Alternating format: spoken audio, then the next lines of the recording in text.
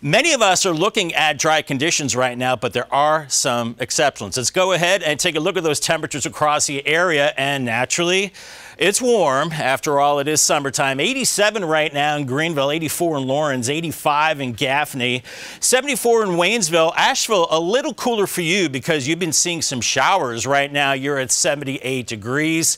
And up in this neck of the woods, there is a flash flood watch, and that goes until midnight for McDowell County in North Carolina. So in the mountains, we could see some very quick rain, and that could mean some quick flooding as well.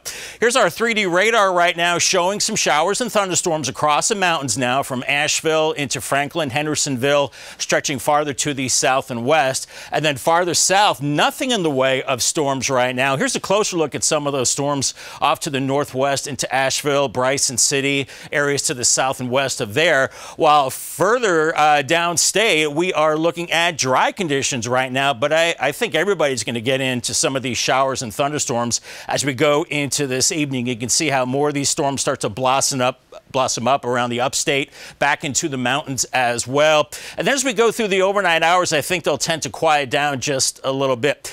Here's our Carolina sky meter for Saturday. Right now, I'm thinking right around a 5. We'll be looking at clouds, also some scattered showers and storms. So not a bad idea to have a plan B for Saturday, because we will be looking at some of those storms. Might want to make those indoor plans. Drier Sunday, and then a cool down really nice into next week. Here's Josephine, Tropical Storm Josephine with 40 miles per hour winds. The good news, it'll continue to track to the west-northwest, but weaken as it does so, as it moves north of the Dominican Republic and then tends to make that hook out to sea as we go through time. So here's North Carolina. It's going to be staying well to the east of us with weakening conditions. Here's your forecast for the upstate tonight. 71, warm and muggy, scattered storms. And then for the mountains, we're looking at 66 on the low, warm and muggy with more scattered storms. Here's your 7-day forecast. Big changes on the way for the weekend. Better chance of storms Saturday, decreasing on Sunday, 88 Monday.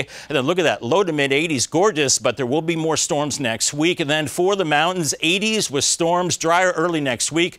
Look at those upper 70s come Wednesday and Thursday.